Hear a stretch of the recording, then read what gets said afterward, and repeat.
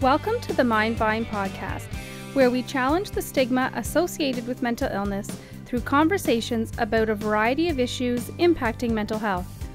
Here we bring you news, views, and interviews that intrigue, educate, and celebrate recovery. Leading us on this journey are the hosts of the Mindvine podcast, Darryl Mathers and Chris Bovie.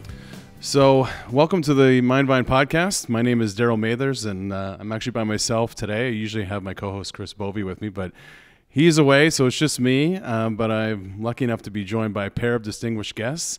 We have from Health Quality Ontario, Dr. Joshua Tepper, the President and Chief Executive Officer at Health Quality Ontario. Welcome. And we have Dr. Phil Klassen, Vice President of Medical Affairs. I know you have multiple other titles, but that's the one I chose to tackle today. You're the VP of Medical Affairs at Ontario Shore, so welcome to you as well. Thanks. So we're here today. We just got finished a presentation that Dr. Klassen did on the quality standards adoption in mental health. That is a partnership with Health Quality Ontario. And I'm wondering at first, Dr. Tepper, if you can tell us a little bit about your organization. Great. Well, good afternoon, and thanks for having me, and thanks to Phil for being here today. Great leadership.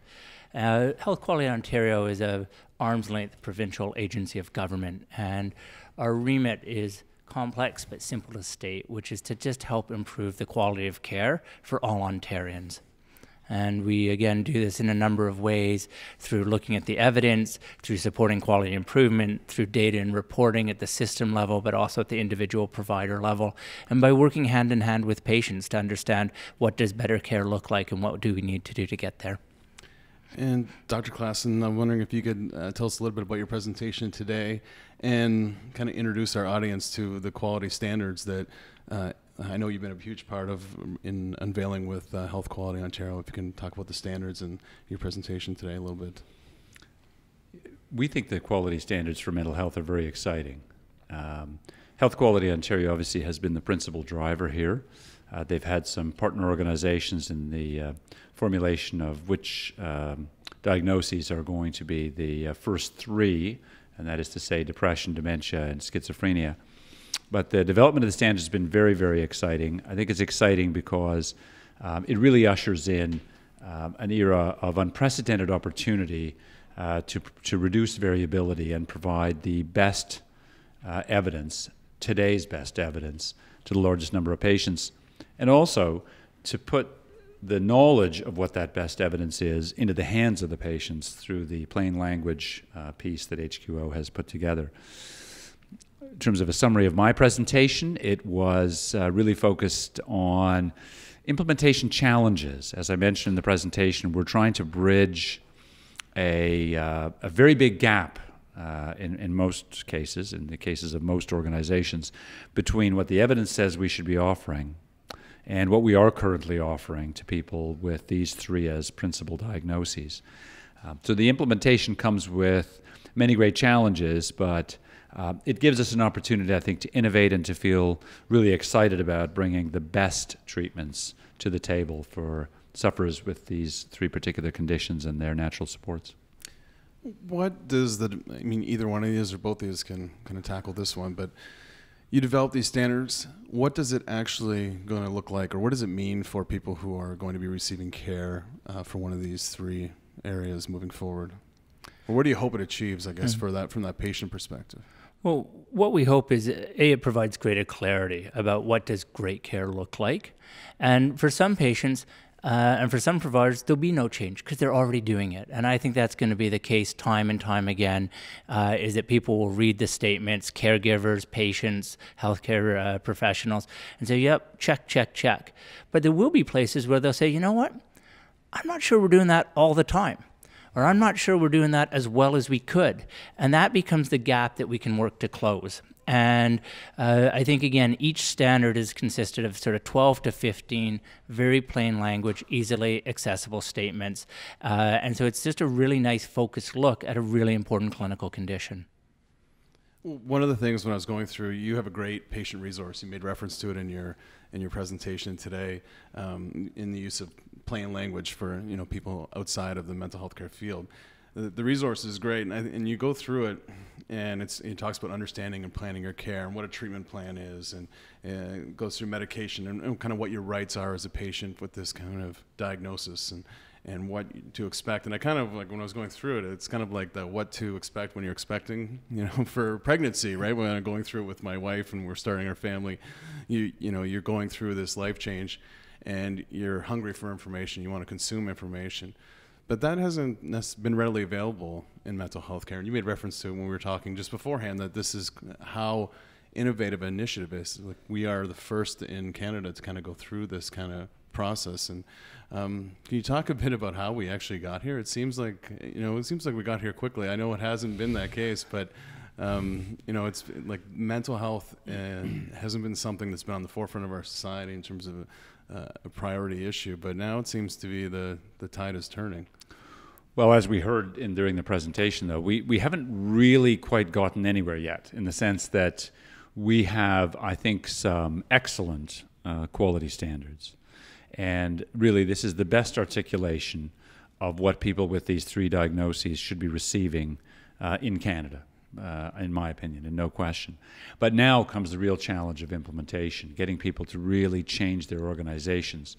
So from the perspective of the service user or their family, I think they will need to prepare for the fact that may take a little time for the organizations to change their service offerings, because this really is a big change. But they're empowered with the plain language summary to help drive that change. The other piece, in addition to what we heard about a moment ago from Josh, that I think is very important is, I think we underutilize measurement in the everyday management of people, at least with mental health care, if not health care in general. And the other thing that I think that's so valuable that the quality standards bring to the table is, you must bring more measurement to the table, and you must communicate those measurement issues and those outcome issues with the service users and their families. And I think that's going to lead to a degree of precision and a different kind of communication with patients and families than we've had previously. And it's something that's been happening in acute care too. Absolutely. And, I love your example of the sort of a what to expect when you're expecting. A couple differences, though. So first of all, this was done with patients. So this isn't just being delivered, here's what the expert think, you can read it, hope you like it. We've had patients involved in the topic selection. We've had patients involved in the development of the standards and the implementation plans that go with it. So that is really, really important. And the other thing is, it's freely available and it's simple. I sometimes worry a lot of the time, we want patients engaged, we want caregivers to participate in care, but we make it harder because it's not in the right language, the text is too complex, or we're asking people to wade through a huge volume of material. And these literally, you have a copy in front of you, these are 2 pages inside out, easy to read, plain language. We're going to get them translated, completely free on our website, and so highly accessible, and accessible through our partners. And I think people want to be engaged in their care, but we have to make it as easy as possible for that to happen. I think actually it's even better than that, in the sense that what you have is the mirror image. You have the strong statements, and then you have the mirror image that places the provider and the patient or their natural supports or their family on the same page. Certainly there's material out there, for example, for patients, but that material may be quite different from what that physician or nurse practitioner or other healthcare provider is reading. This is now coming from an authoritative source that says, these 12 statements are the statements, or 15 or what have you. These are the statements. It's the same statements for the service user and the provider. And I think that hopefully is going to create a much better partnership than we might have had thus far. One hymn book. Yeah. You mentioned the patient involvement. What were some of the ways that patients were able to contribute to the quality standards? So first of all, we open up. We have a panel of expertise that develop, and Phil, you played such a huge leadership role in that.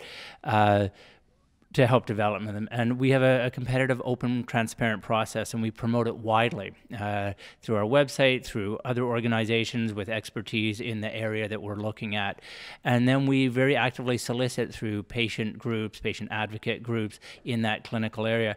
And we make it quite easy for them to sort of submit a nomination to participate. We try to address a lot of the barriers to participation. And then they're in literally from day zero in the development. And then when we get to a draft stage, when the committees come up with a nice draft, we put that out wide open on the web. We push it out through organizations that would have an interest in that area, in this case, mental health. And we say, listen, let us know what you think. And we push it again out through patient groups, out through organizations that work with patients, and really just welcome all their feedback. So there's several checks along the way where they can participate. Patient engagement has been, it's more than just a buzzword now. I mean, it's embedded in a lot of the day-to-day operations of organizations.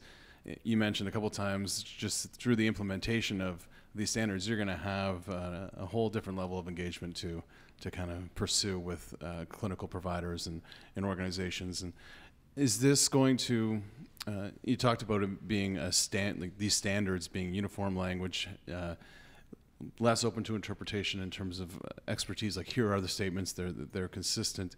Do you anticipate it being well received? Are the 80-some sites that were on this presentation today a good indication that people are looking for this information, that they're eagerly anticipating its arrival?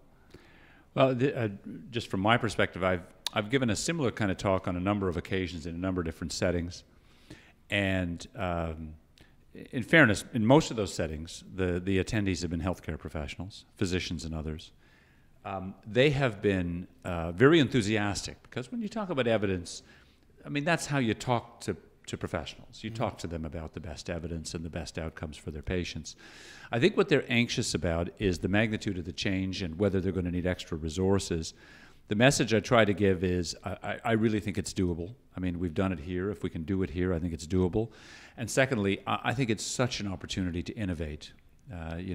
It's because if we're going to keep our access commitment, we're going to need to get more innovative. And this is the great challenge. The other thing I think it does is it may help create a better system.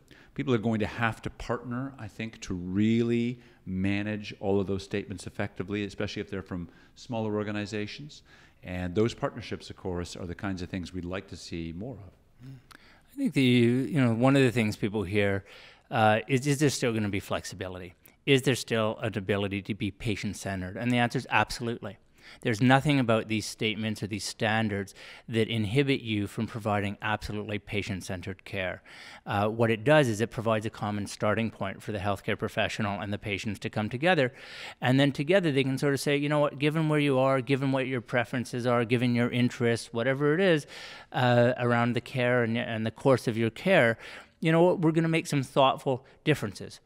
But they should be thoughtfully constructed conversations. And again, what people want reassurance on is that these are not going to be sort of used to eliminate that very important provider-patient relationship. You know, that physician-patient relationship is so central to it, the team-based nature of care that's so central. These should only augment it. They should only clarify it. They should only facilitate it, and in no way sort of remove that really unique relationship that makes healthcare rewarding and successful. And I would add, I completely support every comment that was made there. I would add that ethically, I mean, I think and I think also from a recovery framework, we're really obliged to present what we believe is the best evidence to patients. But of course, patient choice is still central to this. There are explicit references to patient choice in quite a number of the statements, use of a decision aid to bring the practitioner and the patient together, providing information in the dementia standard, in the depression standard. It is really about our ethical duty to provide the best evidence, but with very much of an atmosphere of dialogue. I think it's particularly important in mental health. Like, we'll have standards on topics right across every clinical medical condition you can imagine. Over time, we'll slowly build it up. But I think in mental health, it was a really important place to start. It's a place where stigma, where power differential, where an individual's experience with the healthcare system has often been very negative. There's just a very difficult history there. Collectively, I think that we should acknowledge. And so I think starting in this space was a very important decision, and I'm glad we did it, because I do think it's an area where this type of communication, this type of partnership, this type of leveling a sort of hierarchy onto a common starting point is just really, really essential and empowering to patients who historically, I think we should all agree and would agree, it's been difficult at points. As you move forward and look to grow these standards or implement these standards in other places in Ontario, Ontario Shores is already down that road. So how valuable a tool is it for you and Health Quality Ontario to have Ontario Shores already down this road as you kind of go to other organizations and share expertise and experiences and implementation? Oh, I think it's critical, right? You need the pioneer. You need that champion. You need the brave one to go first. Because people see they get excited by the concept, then they see the product and they're excited and stimulated, and then there's that inevitable, but is it doable? Can it be done? And the answer is, look, it can be done. And that's partly why we're here today. It's partly why I'm so excited when I hear Phil say, you know what, I've given talks like this in several places, because people are always looking for that pioneer and the proof of concept, right? Here's a concept, here's the proof of concept that shows this really does work. And it's wonderful to have such a leader, not just in Phil, but in an organization like this one. And then now, of course, the fun part is not only going to be the implementation, but taking a look at outcomes. I think it'll take a while for us to gather some of that data because some of these interventions will take time to realize their true benefits. We know that, for example, from our metabolic monitoring initiative and others, it will take months to years to show those benefits, some sooner than that. But obviously what we really want, in addition to creating the standards and implementing the standards, is, of course, we want to be able to show that we're producing better patient outcomes, both in terms of experience, hopefully, and certainly in terms of measures of how their clinical condition is doing. I think it's wonderful, and you see a lot of people in the lecture theater today and online inspired by this. And in my experience, just seeing how far we've come in mental health care, to see organizations working together, having patients involved, and creating something uniform that we can all kind of build on. So it's kind of it sounds like a baseline for us to kind of move forward with. We've talked a lot about the product today and how powerful the product is. We've talked a lot about the importance of how that product, the standards, gets implemented. But I think you're right, the process can be very catalyzing. And I think, again, it brings people in a room with a shared purpose and allows new communities to form. And I think one of the things we're going to talk a lot about as these standards develop is communities of practice. People who come together and say, well, how did you tackle this statement in the standard? How did you tackle this problem when it inevitably showed up? And just to be able to have that community of people focused on a common hymn book, like I said earlier, I think that's what happens. These things are complex challenges. We would have solved them 20 years ago. And so it will be a team effort. And I think the process here has started some of that teamness. Well, as we wrap up, I just want to promote a couple things. Dr. Klassen actually wrote a blog on the subject a few weeks ago, and you can read that at mindvine.ontarioshores.ca. And Dr. Tepper is very active on social media, so you can follow him at Dr. Joshua Tepper on Twitter, and you can visit hqontario.ca for more information on the quality standards for mental health. So thank you both for joining me, and have a wonderful day. Thank you very much. Thanks, Dave. Thank you. Begins